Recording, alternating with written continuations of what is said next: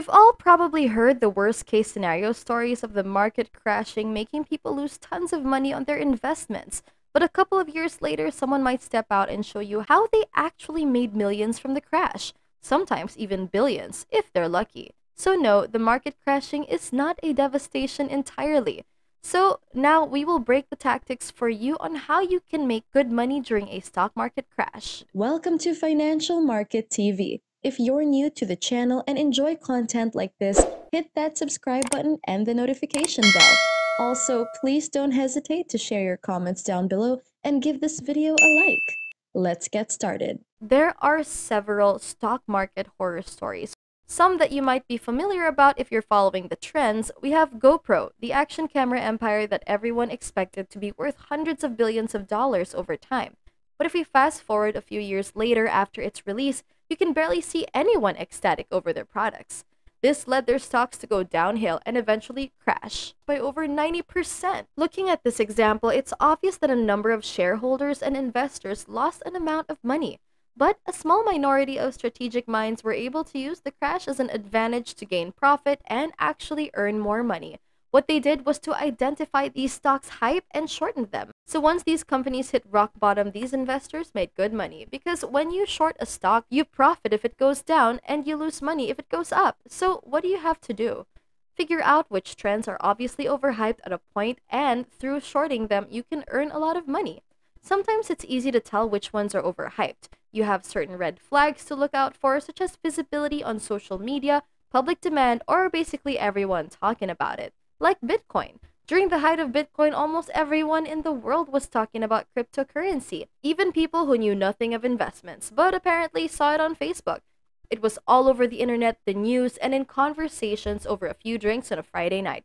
So when everyone was fawning over Bitcoin, one thing led to another, and the bubble popped. So shorting certain individual stocks that seem too good to be true is one way you can make money in a market crash. That's exactly what Michael Burry used to do when he himself made money from a crash. He shorted subprime mortgage, and George Soros, he shorted the British pound, earning him his $1 billion in a day. Would you believe that you can also short a stock market as a whole? If you're brave enough to gamble, today the stock market is at an all-time high, and a lot of stock analysts are saying that it's definitely overvalued. Even Michael Burry himself agrees that the market is overinflated today.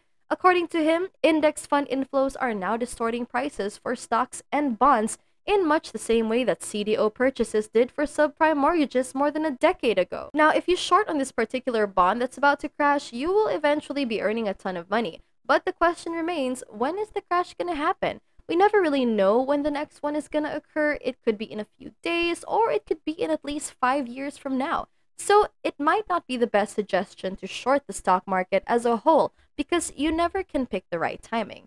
And another thing, the market will continuously earn money over time and will only have these certain downhill crashes once in a while. But again, we can never tell when.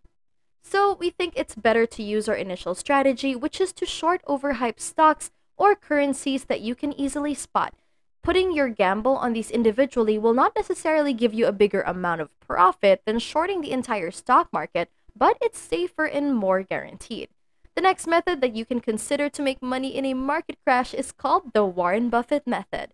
Let's begin this one by looking over a few history notes from the past year. In the middle of '07 and '09, it wasn't a good year to invest in the stock market. It was when the housing bubble crash occurred, as well as the market crashing drastically.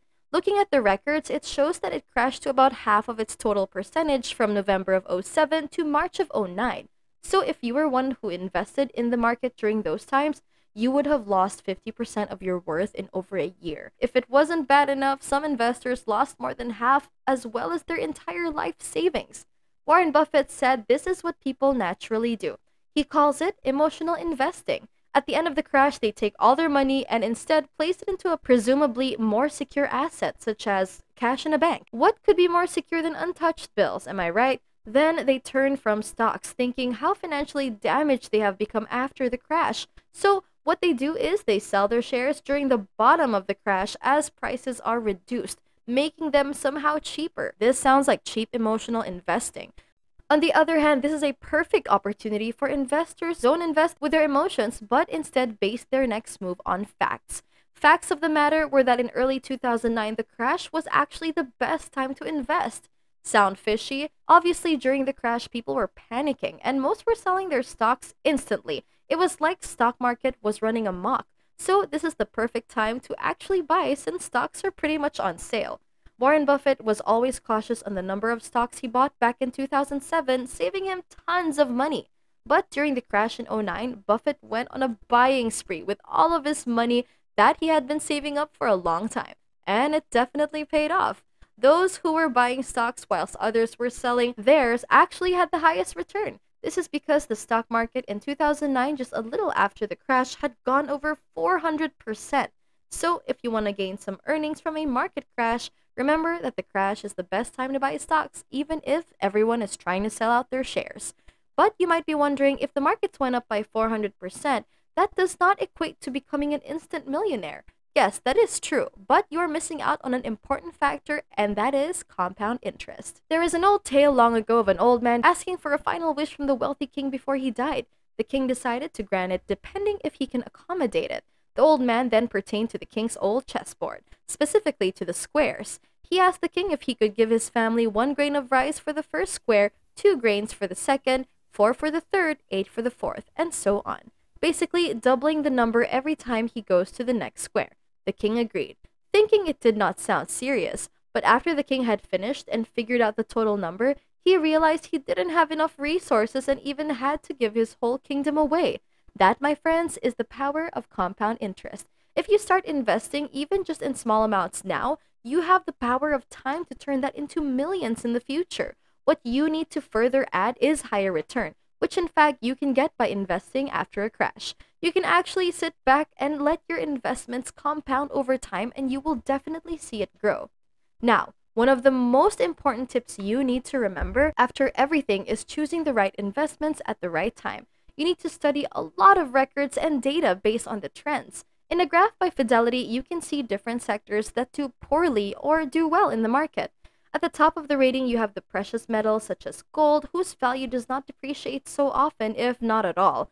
You can also take into account healthcare and non-cyclicals. However, once the market crashes, you may need to shift your attention to consumer cyclicals and financial stocks, which are found at the bottom. They also are usually at a very low price during a crash.